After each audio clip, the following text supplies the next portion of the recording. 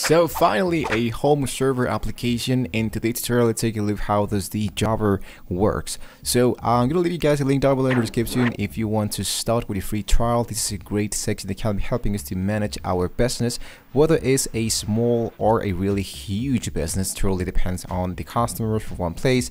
We can do a lot of steps. Once I'm actually here into Jobber, we can see that we can receive different requests from our customers, whether that will be on a phone, whether that could be on an email and our own website. We can create some different quotes, so we can send that into our email by text messages or by email quote once again to our customers to review and approve the actual quote.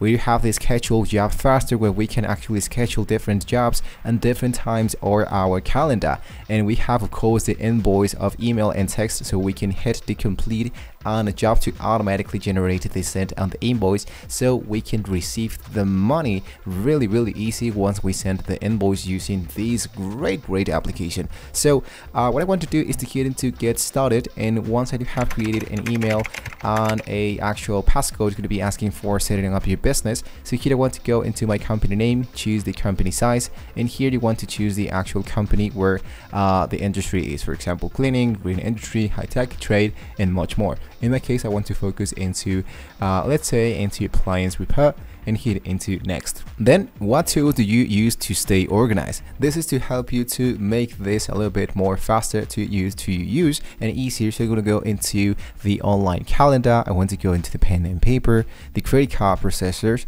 the spreadsheets, and hit into next. Lastly, it's going to be telling us that we need to choose the option where whether we find about the Jobber. Here you want to import, let's say YouTube, and here I'm going to go into finished. Now this is totally optional, but sometimes this offer a limit time offer.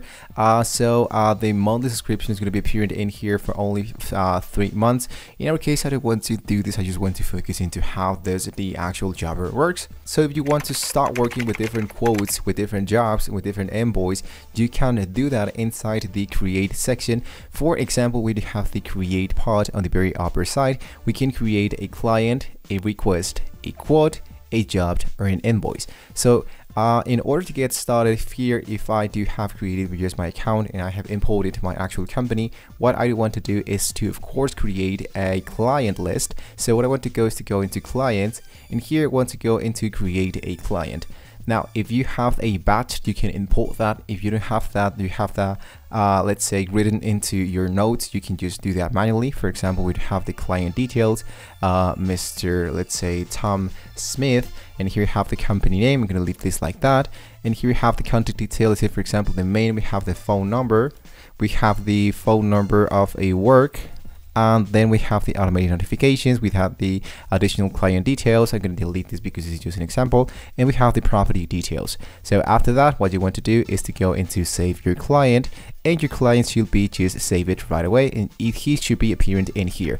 So it's really important to have the property already been added if you have your customers, your co-workers, your teammates inside the Jobber, so they can see all the information about the client and they don't have like any questions there. So once I do have my clients, I want to focus once again into create. And here what I want to do is to look out the quote section, so I can start creating a quote for a client. So if I type here the plus section, I can choose one of my clients that appears in here that I just created, or you can just click into create new client. In my case, I want to go with Mr. Tom Smith like this. I'm going to get into create a property because this is an example that of course we need to add. So I'm going to go into the actual street view. Let's say that I want to look out for this one. I'm going to go into create my property. So the quote for Mr. and this is our client's name, and here you have the job title. Let's say for example assistant snow, something like that. And then we have the quote details, the quote number, the rate opportunity. Let's go for likely. Need to track more details on quotes. You want to add some custom fields if you want to track, let's say for example the field type of true or false, the default view. In my case, I'm going to go into cancel, and here what you want to do is to add your product services. So let's go for example the dishwasher repair. You want to go into the type of quantity, the unit price, the total, and of course a photo if you want to add that into your quote. Lastly, we have the client message, the subtotal if you want to add a discount, a text of course, and the total amount. Now, if you want to have a required deposit, you want to add this required deposit. Let's say, for example, that I need a deposit of $5 and leave it like that. If you want to have your internal note and attachment, you can add it in here, and of course you can add your files, the legal files, PDF files, and all that. After that, hit into save your quote, and then we're actually good to go. Now lastly, in my case, of course, what I want to do, if I go into the create job section, it's going to be appearing job for the name of the client. So here what I can do is to schedule my different jobs, and here as you can see I appear to see the calendar. So what I want to do is to type once again the client name. I choose this one, and here you have the title and the instructions. So here into title, let's say dishwasher, and here have the instructions, let's say go to make some repairs. You have the job details, the job number, the quotes. Here as you can see it has one active quote, the one that we just created, and here I want to scroll all the way down, and I want to choose one of these two options.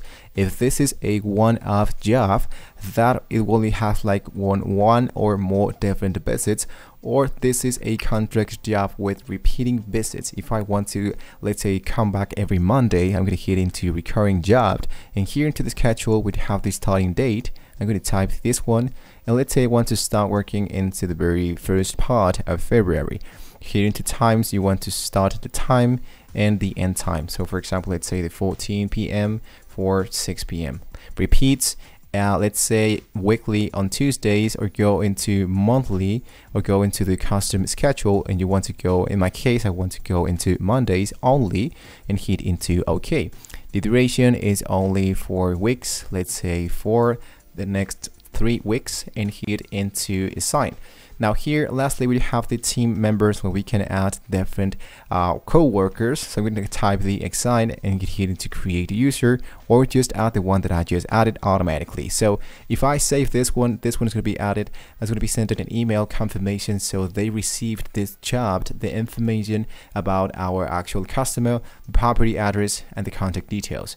And of course you're going to be receiving the recurring job that appears here into the schedule, so we don't have to actually do anything but just confirming that this guys received our actual job. So we're going to go into how do you want your invoice. You want to go into per visit or fixed price. That's really up to you if you want to focus into one price or different prices, and hit into save job. Or you can go into saved and create another one, or make an email booking confirmation, so you can start saving the job and start to schedule your stuff right away. If I go into create your invoice, as you can see, it's going to be just really easy to add different invoice that we can use for a specific client. For example, with Mr. Tom Smith that we just created a few seconds ago. For example, here is my invoice for the job that we just created. So select this one, hit into next step, and then lastly we have the invoice subject, the invoice details, the billing, the service, the contact, and the product. So lastly, just make sure that everything appears right away,